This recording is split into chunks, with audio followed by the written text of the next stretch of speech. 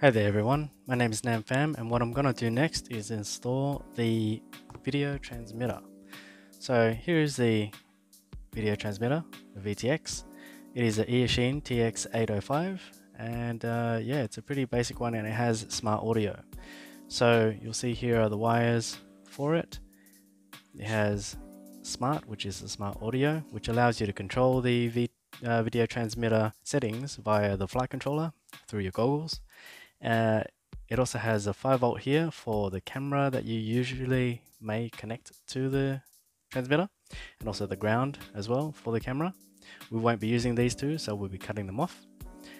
Here's the video in that comes from the flight controller into the transmitter to send out the signal, and also the power to the video transmitter as well. So there we go.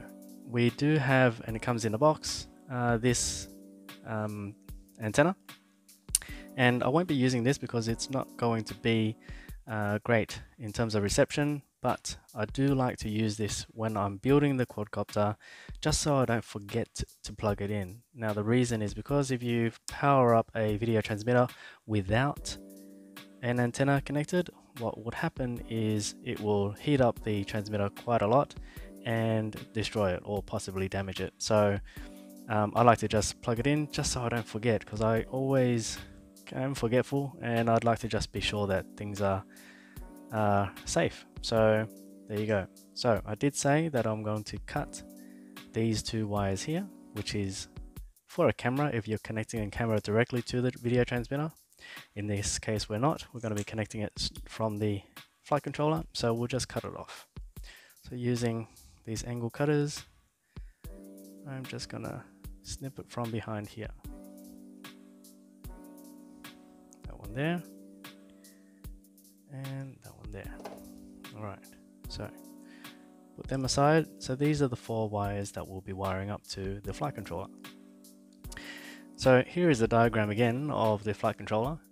So you'll see on the left hand side there is the video transmitter, and there's the 4 wires that we'll need to wire up. So the first one being the ground wire, the second one being the power wire, third one being the video in, and the fourth one, the smart audio. Firstly, I'll be mounting the video transmitter onto the frame. What I've got here is actually a 3D printed part. Now I've designed this. I went through a few iterations to get to this, but the video transmitter has 30.5mm mounting holes here, but the problem is it's not center to the frame. So you'll see that if you put it on here where in the back where the video transmitter can go, it's going to be offset from the center. So I'm kind of a perfectionist and also want to have it in the middle here so that it has less chance of being damaged in a crash. So I'm going to be mounting it like that. In fact, it'll be mounted upside down like this using the mount that I've printed. So this mount here, I'll put the STL in the description below in a Google Drive, so you can download it and print it for yourself. Alright, so the way that this mount works, get the frame out of the way, is that it will be mounted upside down this way. And I've made it so that there's a clearance of about 1mm from the frame, and what that allows is also that the frame has these holes here in the frame that will let air flow through, which will cool down the video transmitter. So we'll get this onto the mount that I printed.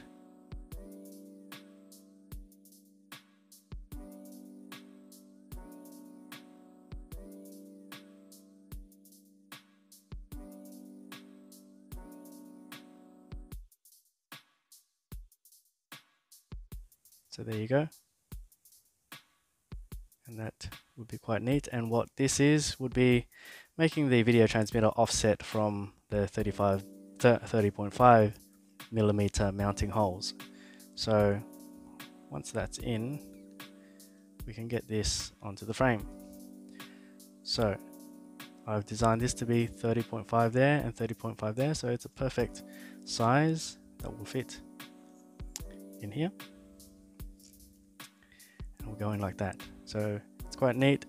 It creates a bit of a platform here as well, which is where I'll be installing the radio receiver as well.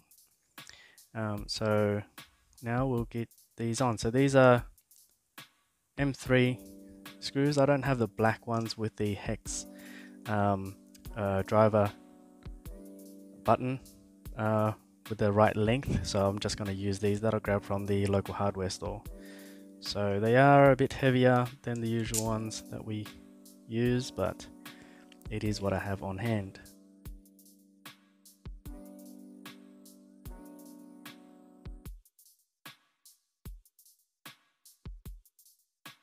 So the wires for these would have to come over here, over the board and onto the pads, and I'll show you again where the pads need to go.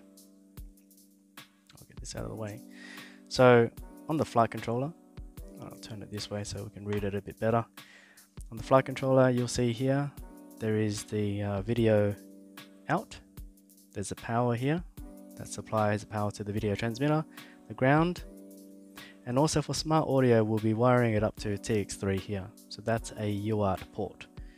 So that's where the wires will go. But before we do the wiring, same with the camera, we do have the regulators here for power. It's actually not a regulator power here for the right hand side.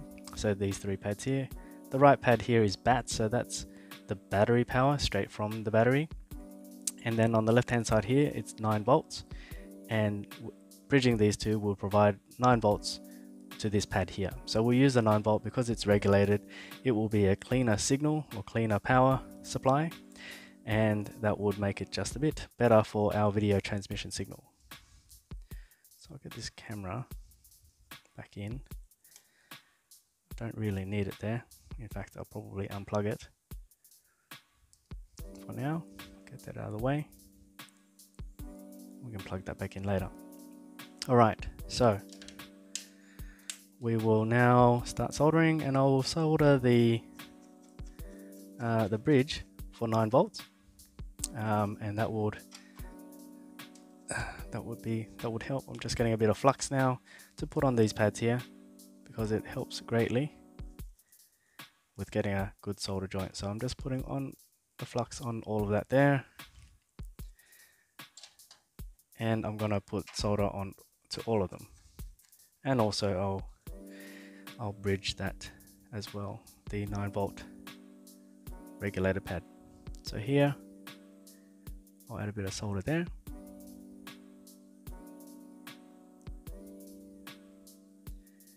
and a bit of solder on that one as well in the middle, and it should bridge. That's a nice clean bridge there. I'll add solder to the pads as well. So we'll go on this side for ground. There you go. I'll add a bit more. On this one, I'll add a bit more on that one as well. This is a video out signal to the video transmitter, and this is a smart audio. So adding solder to that one there. Great. Okay, so now that we have those pads tinned, these wires here for the video transmitter are already stripped for those two, and I think I might trim them. Yeah, I'll trim them slightly and then re-tin them, so I'll just make them a bit shorter so that they are neater.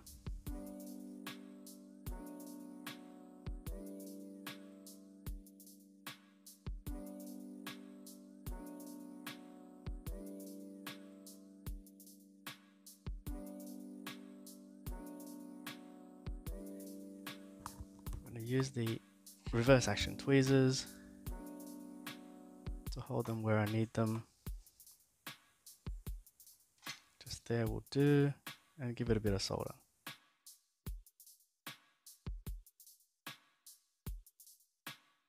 Right, so now that they're tinned, the furthest wire here on the right is the ground wire, so I'll try and get these out of the way so I can do a clean solder. And so this one can go in here, and I'm going to try and get the wire actually a bit over and across like that. Very, very tight, but hopefully I can get this done. So here we go. That's the ground wire, GND, just to be sure, and soldering that one on. Actually, before I do, I'll add a bit more flux because it just makes it a whole lot nicer and much better joins using the flux.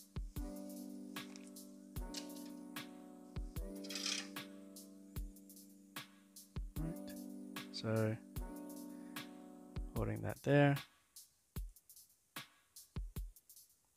Just give it some time because this is the ground one and it's going to take some time to heat up the pad.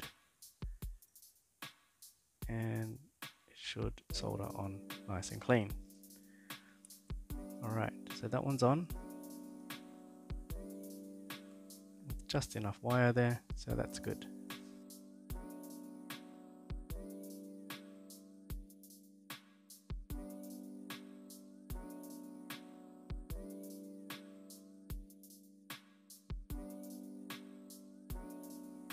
And there we go.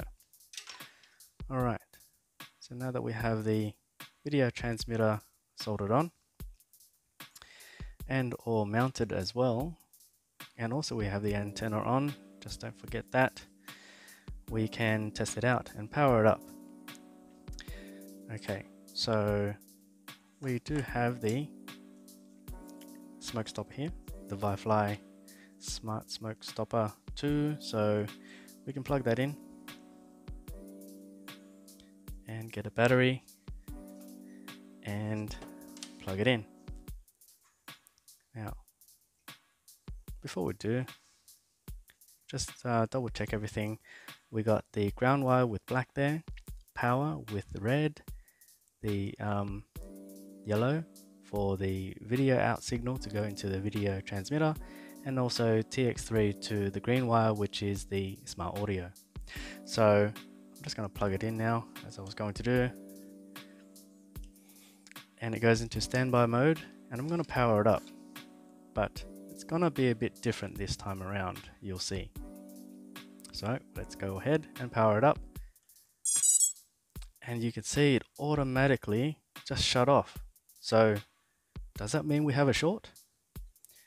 Not always. So this smart smoke stopper by ViFly is that it has a 1 amp limit. So if there's anything in the circuitry that's drawing more than 1 amp, it will automatically cut off. But it does have an option and another button here to actually change it to be 2 amps. So if anything is drawing more than 1 amp, between 1 amp to 2 amps, it will allow that to happen. So a video transmitter is going to draw a fair bit more current than just the ESCs without running the motors, and the flight controller, it's pulling a bit more power. So what we can do is reset it and try and test it. And I don't know if this is actually going to work. So the button here, if you look on the back, there's some instructions. Pressing that button turns a blue light on, which tells me that it will be in the 2 amp current threshold setting. So pressing that there, it goes blue. And let's see if it works. I'm not actually sure. So let's see. 3, 2, 1.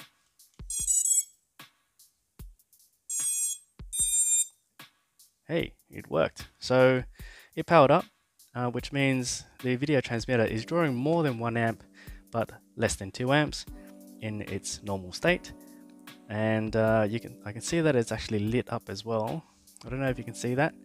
There's a bit of blue and red lights being lit up there. If I look underneath it, if I can turn it this way, you'll see there. And that's telling me that the video transmitter is powered on. So that's all working nicely now and all powered up.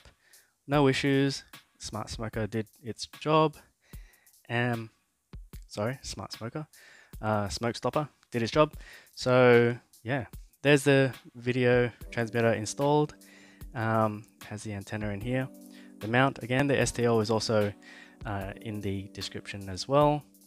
Any comments or questions, please leave it in the descriptions. All the parts here will be linked in the description as well. And yeah, I hope you enjoyed that or learned something, and cheers. Thanks for listening.